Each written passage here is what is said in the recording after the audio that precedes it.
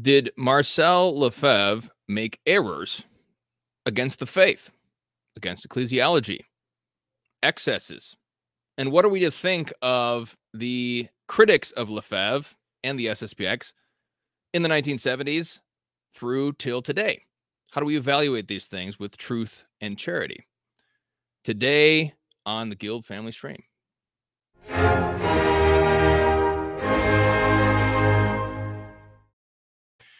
Brethren in Christ, Laudator Jesus Christus in Secula. This is Timothy Flanders with the Meaning of Catholic. Jesus is King. Welcome to the Guild Family Stream. This show is for you, Guild members who support the apostolate. This is where we get into all the most controversial topics, and we have all of your comments and questions answered in the timely fashion, God willing. This week, the errors of Marcel Lefebvre, ? As a part of our series, St. John Paul II and Saint Marcel the Moderate.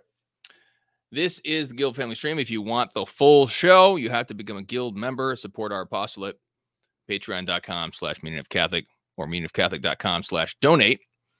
As always, the views expressed on this show by me do not necessarily express the viewpoints of other members and hosts of the apostolate.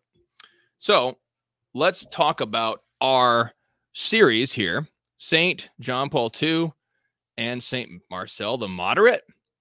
This is an evaluation and an investigation into these two figures who were fundamental in their own ways to defining and shaping the church in the so-called post-conciliar era after 1965. And what we are asserting here, this is an initiative that we're doing here to get past the superficial caricatures, whether that's a canonization caricature that sort of does not allow any criticism, which can be ascribed to either figure, or it's a demonization and a villainization of either character, either man, which is also superficial. And I'm asserting in this series that both of those takes are superficial, and they're unjust to the facts. They're not really based on truth and charity. Here's our fundamental assertions in this whole series. The fundamental assertion is that it is reasonable to assert that Lefebvre and or Wojtyła, that's Pope John Paul II, did great things for the good of the church. And it is also reasonable to assert that Lefebvre and or Wojtyła were guilty of grave errors and or excesses in prudence, which harmed the church. My assertions here are that these assertions are reasonable. They're reasonable. They're based on truth and charity. They're based on the ecclesiastical judgments given by not only the magisterial acts of the Holy See, but also the acts of various bishops and respectable men of God whose opinions we should respect. And there's a third assertion, which we've already proved in a fully public series, and that assertion is that Ratzinger, Pope Benedict, vindicates the trads and Lefebvre on many fundamental points. That's the series, Pope Benedict vindicates the trads. That's I don't know how many parts it was, 10 or 12 or something. I can't remember. It was a lot of parts. But in that series, we presented the Steelman case, as far as I can tell, Steelman case for the trad movement, essentially, by using Pope Benedict as a source. Basically, he's our only source, essentially, to justify the entire trad movement. So, setting that aside, but this whole series builds on that one. And especially after we get into the pontificate of John Paul II, which we'll get into after 1978, Ratzinger comes in as a key player dynamic between John Paul II and Archbishop Lefebvre. So here's the series so far. I predict that this whole series will probably be about 12, 13, or 14 episodes. Each of these are presentations of about an hour long. So this is the content that you can receive if you become a Guild member. But just looking at where we're at here, so we've covered some of the principles of the judgment, number one, introduction to some of this stuff. Introduction, cutting past one of the most common myths about John Paul II, that he was a phenomenologist. That's not correct, and we discussed that in 2 hours. And the last show, we talked about Marcel Lefebvre's greatness in terms of what he did for the church, especially in terms of the priesthood. His Society of St. Pius X was not formed because St. Pius X was the hammer of the modernists. That's not true, actually. It was because St. Pius X was a pope of priests. He was sort of a doctor of the priesthood. And the claim, which I think is a reasonable claim, the reasonable claim is that Archbishop Lefebvre could be canonized one day and be called the doctor of the priesthood of the 20th century. And we'll see why that is a little bit more today, but we saw that on the last episode. And in this episode, we will talk about the errors of Marcel Lefebvre, and I will make a case that he did make errors or excesses, and I'll base this on a trad writer. This is not based on a character assassination of Lefebvre, which I think is going on till this day. We'll talk about how it was happening in the 70s. It's happening to this day. It even, as I said previously, I think that the entry in the New Catholic Encyclopedia on Archbishop Lefebvre is woefully unjust. And it sort of follows that same misinformation about Archbishop Lefebvre. So we'll talk about that. So what we'll do is we'll do a parallel episode with Wojtyła up to 1978. So that'll be Karol Wojtyła, the greatness of Karol Wojtyła up to 1978. So when he was a priest in the 50s, and then in the time up to his becoming a bishop at Vatican II, and then he was a cardinal later on, cardinal of Krakow. And we'll talk about the errors of Karol Wojtyła. What errors and excesses could we ascribe reasonably to Karol Wojtyła? Now, let me explain something real quick, something that I didn't really cover, I think. When I said that it's reasonable, what I mean by that is my research is preliminary on all these things. So I'm not prepared to die on any hill here. I'm not prepared to die on the hill that Lefebvre is a saint. I'm not prepared to die on the hill that John Paul II is, the great. I think that's reasonable based on the evidence. Certainly, I definitely think that there's a lot of just superficiality out there in terms of these two men, in terms of what people are saying, even in print, as I said. But I'm not ready to die on that hill because my research is preliminary. So once I have 10 more years of research, I might be willing to die on a hill. But I don't have 10 years of research. I have about 6 months to 12 months of research on this topic. So, but after 6 to 12 months, I feel that I've already uncovered the fact that there's a pretty superficial take on these men. So that's why we're doing this series. Okay, let's continue. So here's my hypothesis, which we're going to test this hypothesis later on after 1978, which we'll get into in parts 11, 12, 13 of this series. My hypothesis is that Ratzinger sympathized with Lefebvre, but ultimately misunderstood him, like Michael Schmass, because Lefebvre's critique of Vatican II, the Novus Ordo, was imprecise. Okay, so in other words, Archbishop Lefebvre made some errors or excess in terms of his own ambiguity, and therefore Ratzinger did not ultimately understand him. I think a big aspect of this is his history with Michael Schmass. Michael Schmass was one of his professors as a seminarian, Joseph Ratzinger. Michael Schmass did not understand Ratzinger. He persecuted Ratzinger and also threatened his parents because of the way that he was treated. Marshal Schmass didn't really treat him very well, unfortunately. And Ratzinger did not take well to that. And he wrote about it decades later and still had a hard time with this sort of traumatic experience as a young seminarian. And I think it's reasonable to hypothesize that when Ratzinger encountered Marcel Lefebvre, he probably thought that he was a similar man as Michael Schmass. I think that's very reasonable. And I think there's a lot of similarities between Schmass and Lefebvre, which we might get into here. But I would assert that Archbishop Lefebvre was an entirely different person, and particularly Archbishop Lefebvre, what defined him most of all is that he was a father to the sheep. He was a shepherd to the sheep, and he was willing to lay down his life for his sheep, right or wrong. Even if he was committing an error, I think it's quite obvious that he did so out of the love of a shepherd for his sheep and a desire to fight against the wolves. And this is certainly a noble thing, even if one is making certain errors or excesses, I think, which we'll discuss. Now, it could also be another hypothesis, which might be even more. Well, I think the first one is the most probable, but the second one could be true as well. Ratzinger did have the courage or power, or I'm sorry, he did not have the courage or power to vindicate Lefebvre more than he did. This is based primarily on the witness of certain sources, which Micah Hickson has said, what Joseph Ratzinger said, that Archbishop Lefebvre was the greatest and most important bishop of the 20th century, something of it to that face. So if that's correct, if that's a correct report from Joseph Ratzinger, then I think the second hypothesis would be more probable, because that would mean that Joseph Ratzinger desired to totally vindicate Lefebvre. In other words, he opposed the excommunication of 88, but he was unable to prevent it.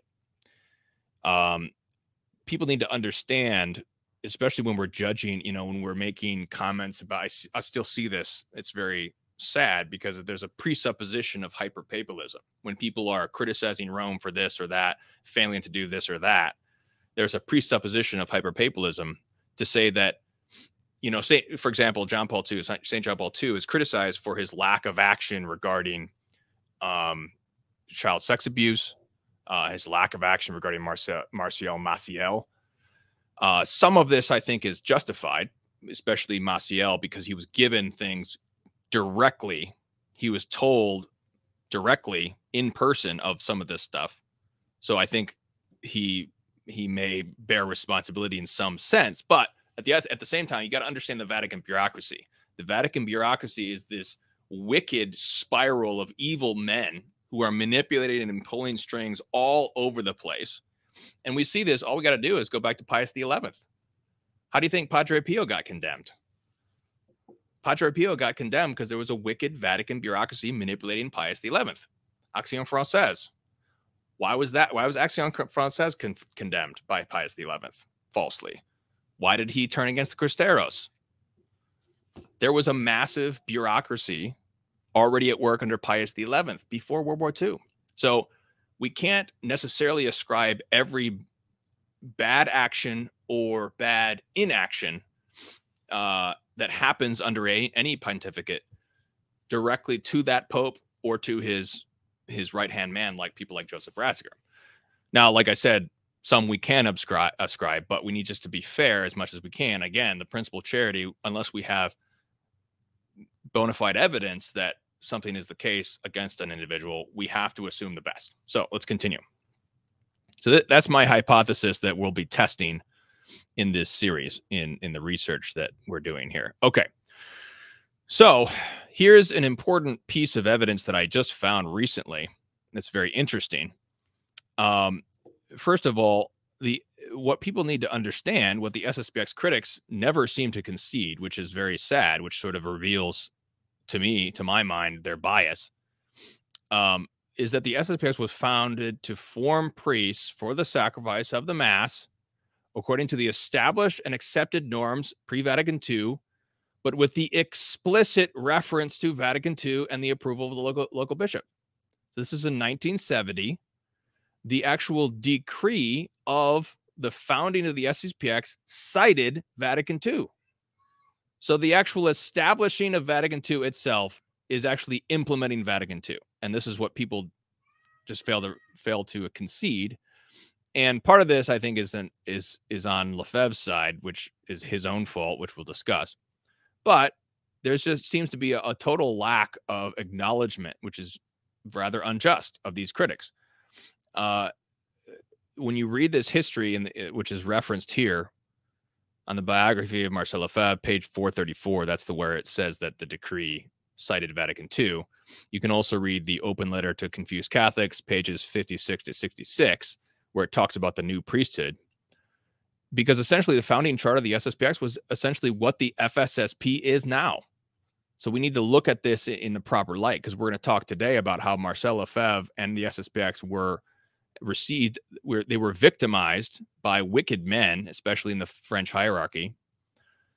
And that sort of mischaracterization is still propagated today by SSPX critics, and that's unjust.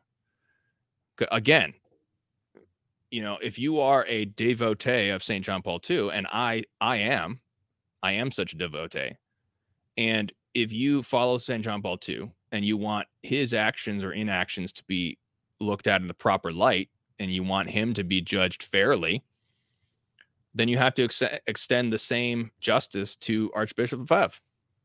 Or if you are a follower of Archbishop Lefebvre and you are, you attend an SSPX chapel or whatever, and you want Archbishop Lefebvre to get a fair day in court, then you have to extend the exact same justice to John Paul II. And I'm here to tell you that I'm sorry to say, but I've been reading the SSPX critique of John Paul II, and I find it very unjust. It's just an unjust critique. It's reading too much into John Paul II's words, that it's finding heresy where there is none. And we'll talk about exactly where this cuts both ways today with Archbishop Lefebvre. Let's continue. So what's interesting here is that Pope Emeritus Benedict, in his book, From the Depths of Our Hearts, which was written with Cardinal Sarah, he makes an interesting concession here. This is on page 38. Quote, this is Pope Emeritus Benedict speaking. I myself, during a conference on priesthood in the church that was held immediately after the Council, Vatican II, thought that I had to present the priest of the New Testament as the one who mediates on the word and not as a craftsman of worship, end quote. This is Joseph Ratzinger admitting that there was a serious crisis in the priesthood already immediately after the council. And we talked about this a little bit. This is coming especially out of the worker priest movement in France, which was heavily influenced, it was good intention, because it was an attempt to re-evangelize a secularized France, where the priests were going out and they were getting jobs. So you had the priests working in the factory and whatnot, and they were trying to do that in order to evangelize the atheist French workers. And Karol Wojtyła himself, when he went to France, he was inspired by this. He thought this was great, but he was naive as well, because I think this is the weakness of John Paul II, which we'll talk about, is that he was very savvy against the Soviet form of Marxism. He was very savvy. He fought the Nazis and the communists valiantly. But when it came to French Marxism and Western Marxism, he was not so savvy. It seems like he didn't detect it as well as others did. Now, Archbishop Lefebvre did detect it, and he utterly rejected this Marxism, this French Marxism, because he was schooled in the old school French Catholicism from Action Française, which, as we said, was condemned by Pius XI falsely, a condemnation which was reversed by his successor, Pius XII, as one of the first acts of his pontificate. So let's continue. Aaron, what's up, brother? He says, love the sinner, hate the sin. Absolutely. That's St. Augustine. That's a fundamental principle of this, obviously. Here's the reality of the situation. Occasioned by Vatican II. Notice I'm not saying that Vatican II taught this, but no one could deny that it was occasioned historically by Vatican II. The new seminarians were swallowed up by the Marxist-influenced worker priests and the heresy of activism occasioned by the Novus Ordo. Again, the Novus Ordo does not technically teach this, but no one can deny, if you look at the text, that it is more susceptible to Marxism, especially if you, and Joseph Ratzinger himself writes about this in Spirit of the Liturgy and in Milestones, where he talks about how the liturgy has disintegrated into this worship of the cult of man, and it's a lack of the sacrifice of the cross, which is so beautifully represented in the old rite. And that's why the Latin Mass just draws priests, because it's the sacrifice. Now, I note also this is something also that SSPX critics seem to never concede, which is, again, seems to reveal their bias, is that there were 2 apostolic visitations of Archbishop Lefebvre, one in the 70s and one in the 80s. They were both favorable.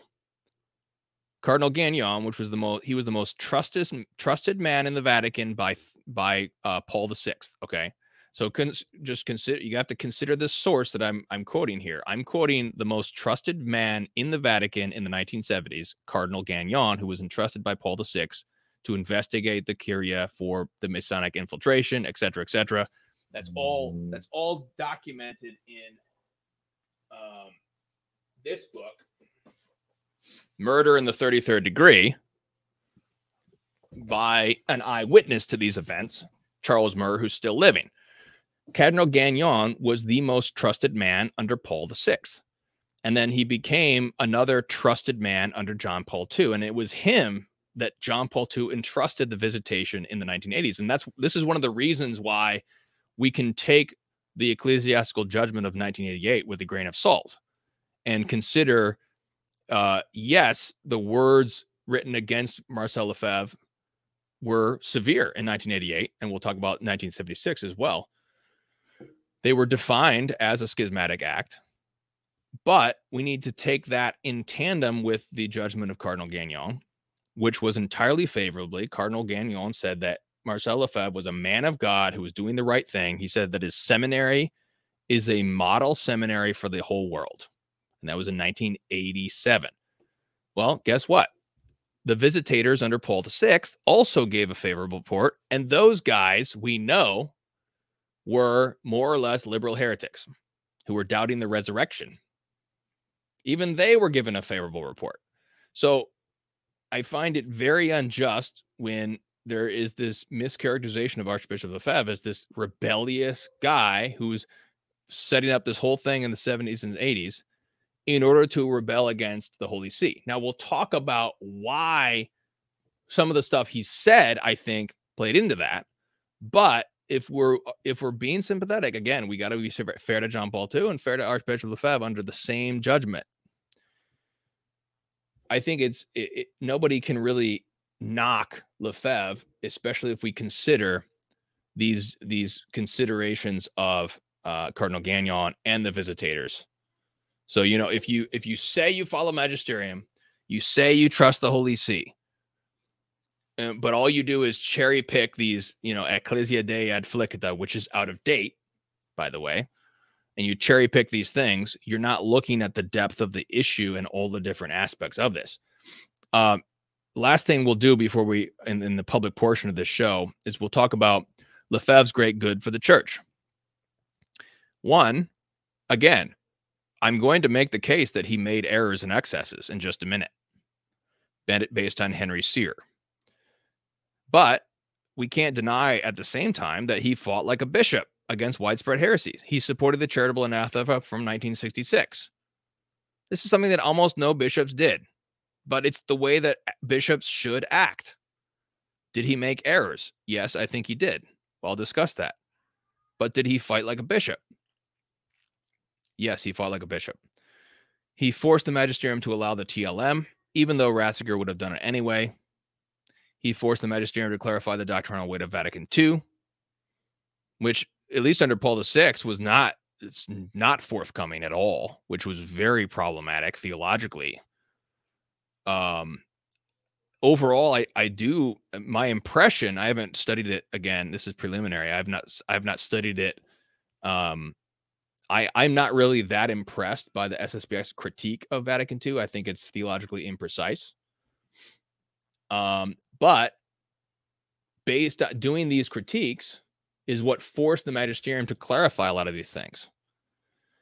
And this is exactly the dynamic that is described by Joseph Ratzinger in Donum Veritatis, is that there needs to be a fruitful dialogue, but this dialogue broke down, I think, mostly due to a character assassination, but I think the blame can also go back to Lefebvre as well to a degree. Final slide here for the public portion, then we're going to close it out and we'll get into the errors and excesses in the private show. So if you want access to that, you need to become a guild member. Let's see. Here's here's all our sections that we'll go over in the guild stream. But here's the reasonable assertions of fact. An Arian theologian acting in good faith can be a misinformed shepherd who still lays down his life for his sheep. This is what I will argue is reasonable to assert regarding Archbishop Lefebvre. Versus an Arian theologian acting in bad faith is a wolf and a hireling scattering the sheep. So there's a big difference between making error in good faith. Hey, I'm trying my best. I've been misinformed, something like that, but I'm trying to be a bishop. Well, I think that's definitely what at the very least we can say about Archbishop Lefebvre. Number two, the French wolves created a characterization of assassination of Lefebvre based on the calumny since the 1970s, which continues to this day. When Archbishop Lefebvre was finally given an audience with Paul VI in 1976, he had been trying to have an audience with Paul VI since 1974. 2 years trying to get an audience with the Pope. Because of Cardinal Villot, whom we know was at least an enemy of the faith, if not a Freemason, based on the testimony, again, of Charles Murr, inside source, reliable person. He was the cardinal, remember, this is coming from Cardinal Gagnon, the most trusted man under Paul VI. Through him and his secretary, they're asserting that Cardinal Villot was a Freemason.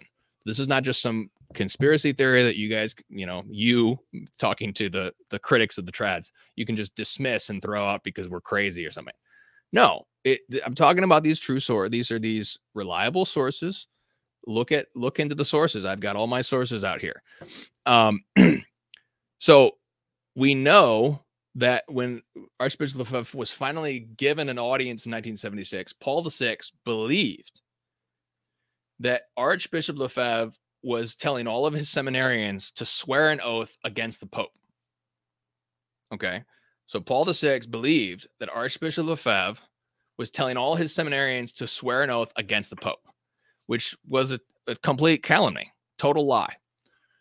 And Archbishop Lefebvre was flabbergasted. He said, according to his own count, he said, Holy Father, what on earth? Where did you get that? He was just flabbergasted. And he writes later, he thought maybe they misunderstood what the anti-modernist oath is, because they were taking the anti-modernist oath, but it wasn't an oath against the Pope. That's insane. But these are the types of character assassinations that were being manipulated in the ear. You have this worm tongue situation where Paul VI is getting these lies fed to him by these men that he trusts, which are actually enemies of the faith. Villot is his Secretary of State. He's like the number 2 or 3 man in the entire Vatican, Villot. And Villot was a terrible enemy, according to Cardinal Gagnon. So we have this character assassination going on. And we also know that the post-Vatican II popes treated the wolves with gentleness. So the wolves were treated with a slap on the hand, who were destroying the faith of little children. People like Hans Kuhn. He got a slap on the hand. Hans Kuhn got a little slap. Say, hey, you're a wolf destroying the faith of little children, corrupting and spreading heresy, undermining dogmas of the faith like papal infallibility, Skillebeck's, Dutch bishops. Dutch bishops are preaching, undermining the real presence of Christ in the Blessed Sacrament. Slap on the hand. But Archbishop Lefebvre, who, as I will argue in just a minute, I think he did make errors and excesses, but he was fighting for the basic dogmas of Trent. He gets the smackdown. Now, I'm not a theologian. I'm just a layman. I'm a father trying to teach my children the faith. I think that's a little unfair, don't you? I think that's unreasonable. So let's talk about the errors and excesses of Archbishop Lefebvre. This is according to, again, these are mostly according to Henry Cyr. This is a traditionalist writer who is, he writes his criticisms of Archbishop Lefebvre actually in a section in which he praises Archbishop Lefebvre as a witness, a trad godfather, basically. But he has certain criticisms. So followers of Lefebvre, fear not. We need to be honest and say, well, maybe Lefebvre did make some excesses.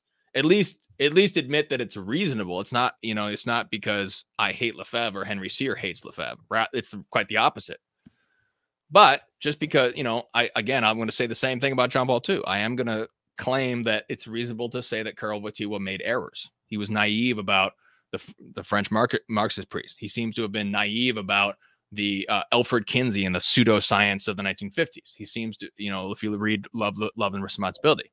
And these are very, very serious problems that we'll discuss all about in Jean Paul II. But that doesn't diminish the fact that, a man can do great good and do some errors or excesses.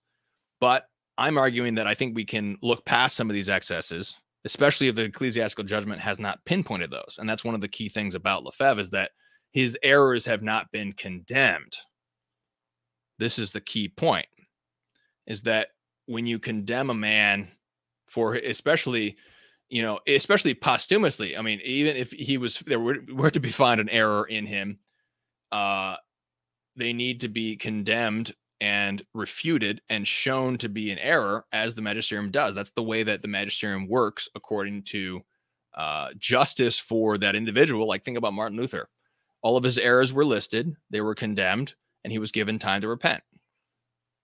Archbishop Lefebvre didn't even get the treatment of Martin Luther. He got a worse treatment than Martin Luther.